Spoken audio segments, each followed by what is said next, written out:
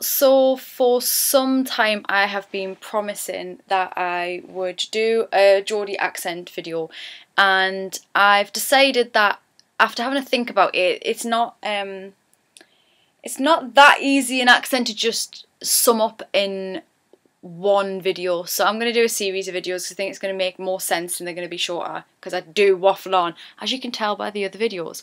So this accent video, I've decided that it's going to be dialect. So we're going to discuss different Geordie words that you can use and you can just throw into a sentence to make yourself sound like a bona fide Geordie. Also, for the purpose of this video, I'm not going to really be bothered about trying to be understood as such. I'm just going to speak in my own accent. I don't actually live in Newcastle anymore. I was born in a place called Benton in Newcastle, where I grew up. So those that know Newcastle, it's pretty city centre. It's a pretty standard Geordie accent that I have. It's possibly a little bit watered down now because I've lived away from home for quite a while. I lived in London for 6 years and now living in the Midlands in Coventry. So it is probably a little bit watered down. However, when I go home, I get to relax into my accent and just speak properly. So this is a Geordie accent for those that are in America or further afield outside the country. Newcastle, you've got, I guess, Cheryl Cole, you'll know over there, Ant Deck perhaps. Sting, who you might not know is a Geordie because he's a bit of a posh Geordie these days. We have Newcastle United football team, and I'll do a video on a bit of sort of Geordie culture as well. But this is dialect. So Geordie dialect, there's the obvious things that people say, but sometimes the obvious things are just the ones that people say. So why I man. If you were to say why I man means well yes you. Well yes you. Or why I man. Well, yes. Basically, it's saying why I, or well I, we might say as well, is just well yes.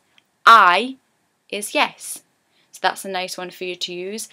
We would say, instead of all right, we would say alright. You alright? How you doing? You alright? How are you doing would be how you doing. How you doing? How you doing? You alright? Oh, I'm not bad. I am canny. Canny. Canny is a proper Geordie word. Now, canny can be used in different ways. If you describe a person as being a canny person, oh, she's dead canny, lass her. Oh, he's dead canny, aye.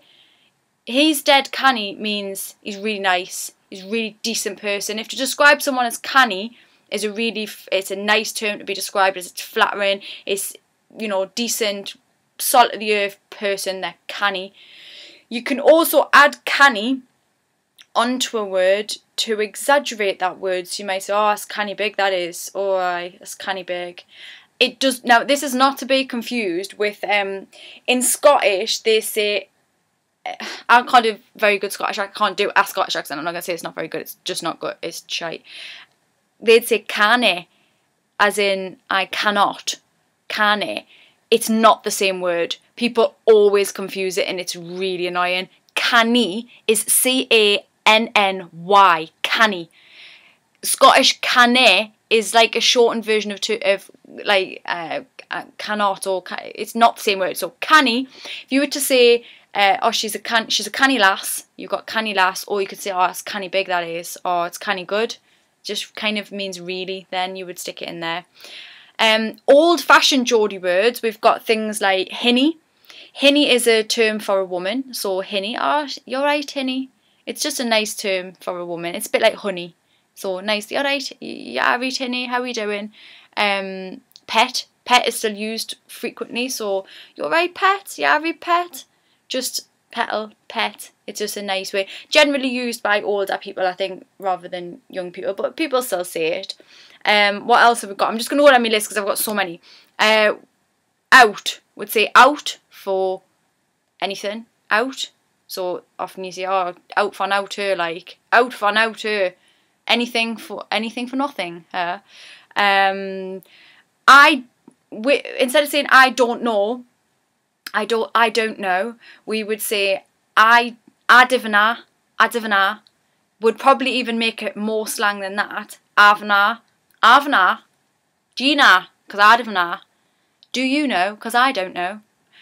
I like to use the sentence ana, so I know, ana, that ye na, that you know, that they na, that wa al na.